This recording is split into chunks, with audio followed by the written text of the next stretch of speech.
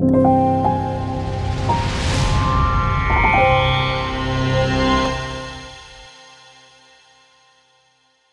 太极拳中有一个说法是中正，你可以解释一下你们的中正是什么意思？我们的中正呢，总是面向前的，它没有这个侧面。练拳的时候，你必须要正，这个正呢，还是来源于顶头拳。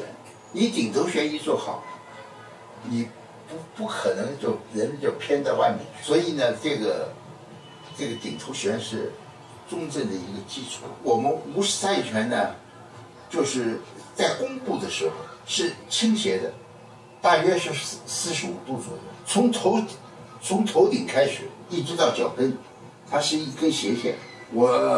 人家很多人问我这个问题，为什么其他太极拳都是没有的，没有这个倾斜的这个武术啊，和不管中西方的运动都是相通的。你看在拳击运动，拳击运动员没有这样打的，啊，他都是。不过呢，问题就是什么？它不是像我们一样有一个45度。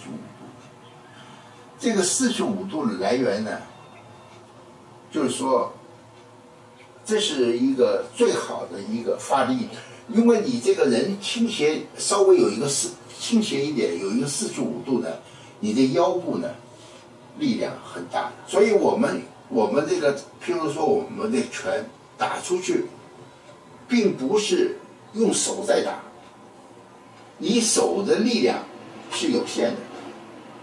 如果你把腰的力量加到手的力量上去，那就这个成倍的增长。西方拳击也是靠腰部的力量。你可以用身体和手提起来。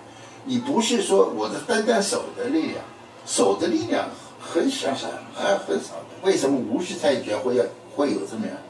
因为我们外祖父的家里的，他本身就是军队里出来的，他是经过打仗的一个考验的，他觉得是比的值得更好。他不仅仅是腰的力量，而还有腿的力量，它可以融合在一起。在这个练的当中呢，就所以要求学生呢，一定要弓步的时候一定要一个大约是在45度左右的一个斜线。这是我在德国的时候，德国人德国的学生也问这个问题。我说你问的提问倒好，我说我在中国倒没有一个学生来问这个问题。